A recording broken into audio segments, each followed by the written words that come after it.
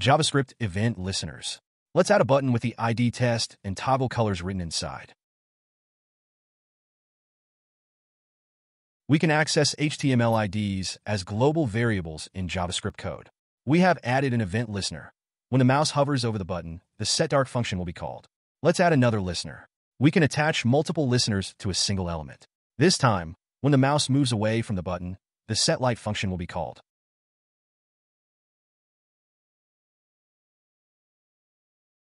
Let's add the setDark and setLight functions.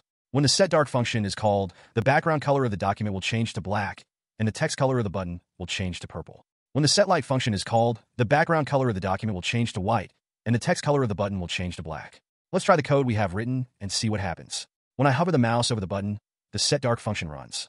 When I move the mouse out of the button, the setLight function runs. When your companion dies, then do not abuse him.